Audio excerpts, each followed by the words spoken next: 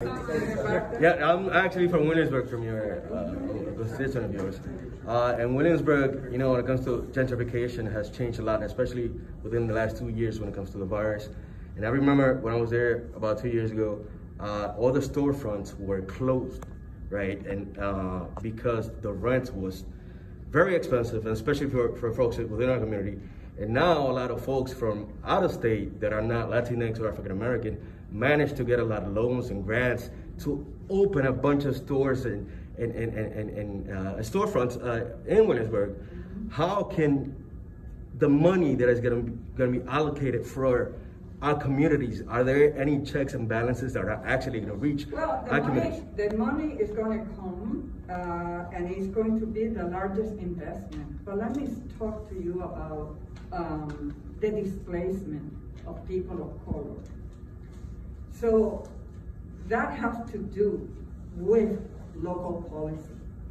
When you do rezoning at the city level, in the city council, I have always said, show me one rezoning that has resulted in public benefit. I oppose rezoning in Williamsburg, but you know what?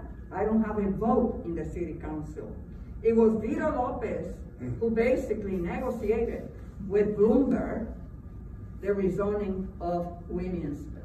And I predicted that it will result in the displacement of people of color. And it happened. Whenever I have an opportunity to oppose a rezoning, like the one in Sunset Park, or Gowanus, I've been against it. It takes the city council members, it takes the activists to demand from those city officials to do right by the communities that they represent. And the PPP loans. One other thing I want to say, and then I'll go to Nydia because I have to go. It was mentioned before, we put lots of money into CDFIs and MDIs, community development financial institutions and minority development institutions.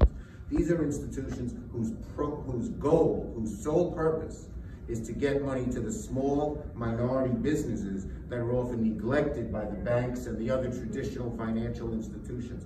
$15 billion, I worked very hard to get that in the second bill, and now in this bill. And that should be a lifeline to our minority businesses and to those minority folks who want to start up a business. It'll be a huge change if we pass this bill.